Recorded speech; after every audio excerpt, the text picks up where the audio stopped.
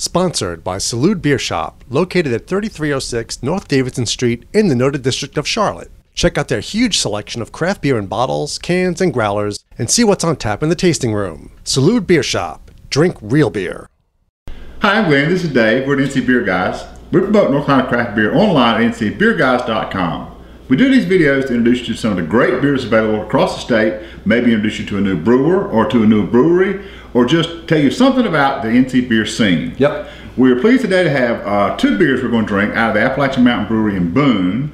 And these beers have been variously known as a couple different things. Now they're canned for the first time, and we picked up these. This is the Blonde, which is also sometimes known as the Honey Badger Blonde. Formerly known as. Formerly known as. I don't guess it's going back to that. Nope. It may go to something else, but now it's called the A&B Blonde. That's right. That's right. And then the black cans are also, now we just go back, they're the Porter out of A&B, and they were previously known as the Black Gold Porter. That's right. So it says at A&B they love beer. Not only do they love to drink it, they also love to talk and teach beer. Explain the brewing process and their humble opinions about the best and worst hops are standard conversation for these guys. They love converting the light lager drinkers into hoppy beer drinkers, one IBU at a time. Beyond beer, they believe in living healthy and local lifestyles. They're growing their own food in the garden and being energy efficient minded. They try to stay local. These folks have a commitment to their community, and it shows in almost everything they do. Oh yeah. So, he screwed me up. We're doing it. I was going to read the blonde first, and he's pouring the black. Oh wow! So I'm going to jump down. So the porter, also known as I said as the Black Gold Porter, if you've heard of it before or maybe you've had it, it's pouring a beautiful beer. Oh yeah, it's nice. You had a better one than I did. They describe it as this A&B flagship is the legend in the high country.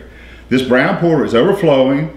And yours almost was, with dark aroma and has a creamy, persistent tan head, and that's exactly right. It does. It says delve deeper, which means drink, and you will find a perfect balance between traditional English hops and the complex malt flavors with a smooth balance between chocolate and coffee. Yeah, that's what I'm talking about. So this is right down our line here. That's what I like. So what's the aroma? It is a beautiful beer. It's very dark. And we did discuss this previously. We've done the Black Gold. Oh yes, we did. We did it. We had a growler we brought home. We brought a growler. So now it's in cans, so it's like a wholly different thing. And plus, I wanted it again. Now you said that implying that it's not different, but you know sometimes draft and cans are in fact, and you beer drinkers know, you can be used to something on draft at a place. Right. Go get it in the can. We hope it's as good as it was on draft, but it could be different. Well, the guys at A&B, they have so much passion for beer. I have faith. Well, I don't believe it's going to be any worse. Right, it can't be. It's got a coffee aroma. Yeah, good coffee. It's not a lot of chocolate notes coming through in the aroma. No, just coffee. You got coffee, yes, right.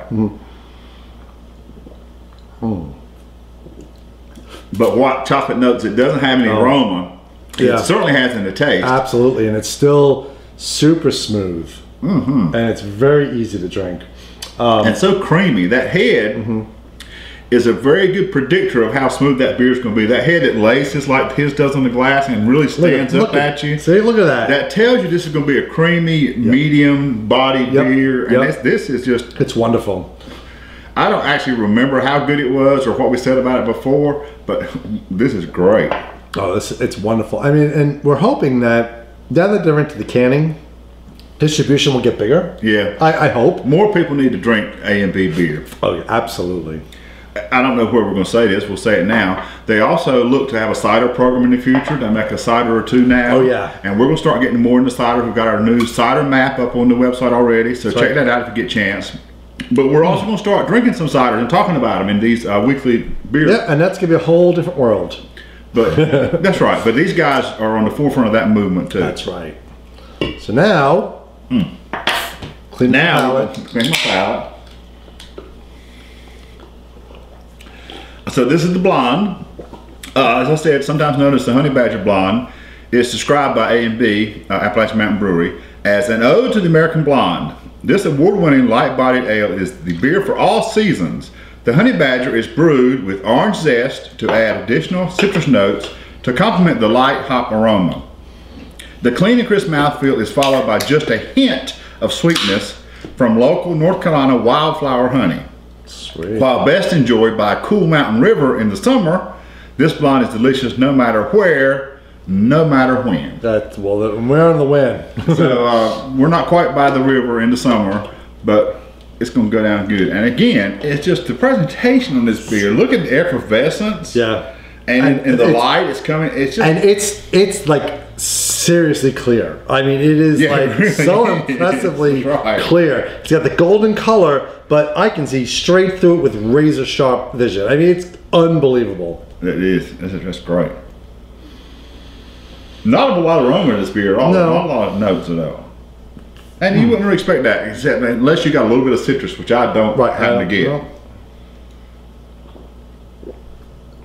Oh, but you get it in the taste. And it's creamy. Yes, that prickly effervescence and the smoothness and the balance. But it's creamy. Yes, it's not like a carbonated kind of. Well, it's not like a straight pale ale. I mean, it's a blonde, but it has that extra. Body. It's got a body to it that you wouldn't expect. It's like the creaminess is really impressive. Oftentimes you think of drinking a Kolsch. A Kolsch looks like this sometimes. Yes. But this is a whole different experience. Yes, especially when you say Kirsch. Nobody says that except Dave. But anyway. The German way. The right way, the German way. Nobody knows that. So this is, oh wow. I mean, this is really, I'd go nuts over this. I mean, you talk about a lawnmower beer. Yeah, I mean, granted, it's right now, presently, middle of the winter, but this is super refreshing. Mm-hmm. But I can't imagine it. You know, you're sweating your butt off in the summer, and you have one of these waiting for you. It's called get the lawn done real fast so you can have. That's right, because you know what's waiting for you. Yeah, exactly. And I was thinking about how sessionable this beer is. How sessionable is this beer? Well, I didn't quite see the ABV popping out at me. It must be somewhere here. Wow. Invest in A&B Hops. A&B is a publicly traded company. Yeah, that's one of the things we should have said. Get their stock. We should have said, too, they're one of the few breweries that's going that way. IBUs of 19. Yeah. Oh, ABV 4.7. Oh, session. So, yeah, a little high for some sessions, but not for a real drinker. Not high enough. No. I don't want to say real enough. It's good enough. It's less than 5%. So that makes it, oh yeah. That's what I'm talking about. A&B has done 2 great beers in the can. That's true. I would say I love their beers.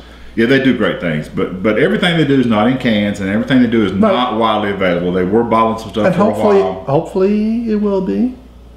We'd just love to see people in the eastern part of the state and be able to enjoy these beers. Yep. Because these guys are really about beer, and they came out of the program at Appalachian State. Yep. So they're educated in beer, and by practice and experience, they know beer, and they love beer, and they love talking about beer, and that's the kind of guys you want to see do well in the beer business. Plus, I mean, not only are they going to have the cidery, but they also have the food truck, which makes it a brew pub because the food truck is right behind the brewery. Yes. And you get great food from that truck. And they own the food truck. They own the food truck. It's their own food truck. It's their own. So it sometimes does go other places, but they know when it's there. That's right. Food. So perks all over. When you're in Boone, make sure you look up the guys at Appalachian Mountain Brewery. That's right. And when you see the beer anywhere around, pick up 4-pack. These comes in 4-packs. Yep. Or if you see a bottle or a draft product, make sure you experience what they're doing at Appalachian Mountain Brewery. That's right. This is Dave and Glenn, NC Beer Guys. Until next time, reminding you to drink local, drink local in Boone, and keep your beer dollars in North Carolina.